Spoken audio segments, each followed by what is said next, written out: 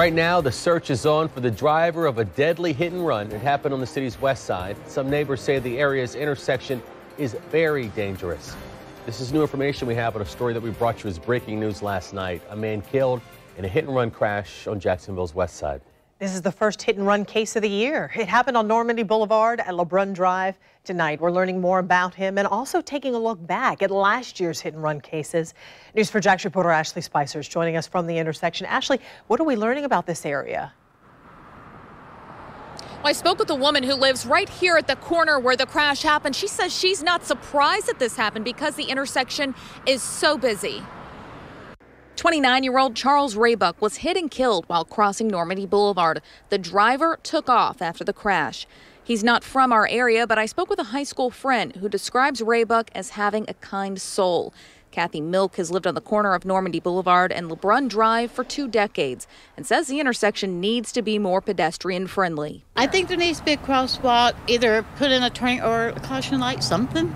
Because it's been like that. We've been here 21 years, and it has always been bad. I mean, dogs have gotten hit, people have gotten hit, cars all the time. Milk admits that even she darts to and from her side of Normandy Boulevard to the other side to get to her doctor's office. This neighborhood, over half this neighborhood actually walks. And they'll walk out there and stuff, and I've seen them run across. It's kind of hard.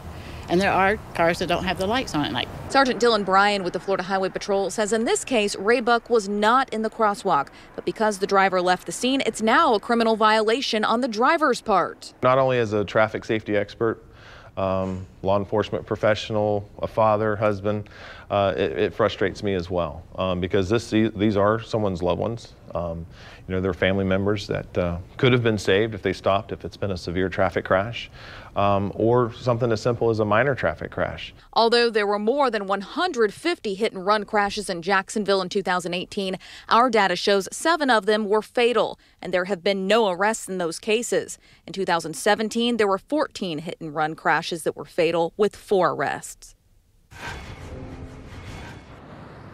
And Sergeant Dylan Bryan also says that there have been tips about this crash, but right now they don't want to release any information that potentially hurt the case. If you know anything, you are urged to call FHP or Crime Stoppers. Right now, again, we cannot release any vehicle information, but as soon as we get that, we will pass that along to you. I'm live, Ashley Spicer, Channel 4, the local station.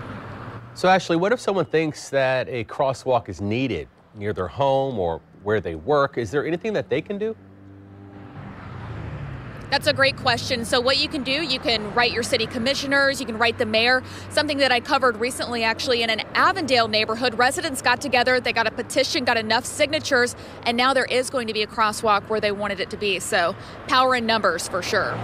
Channel 4's Ashley Spicer, thank you from the west side.